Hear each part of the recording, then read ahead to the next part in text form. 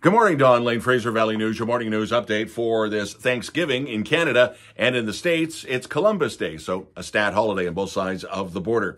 Advanced polling, we understand, for the provincial election of the first few days, which started last week, have been record numbers, record turnout. Now, it is paused today because today is a stat, but advanced polling gets back underway again tomorrow. And we have all that up on FVN, FraserValleyNewsNetwork.com. Understand a bear was hit by a vehicle just outside of Seabird Island on Highway number 7 yesterday, and the bear did not survive. Nobody else was hurt, as we understand. We'll keep you up to date on that story. Tourism Mission getting ready for Christmas with their Nostalgia Tour.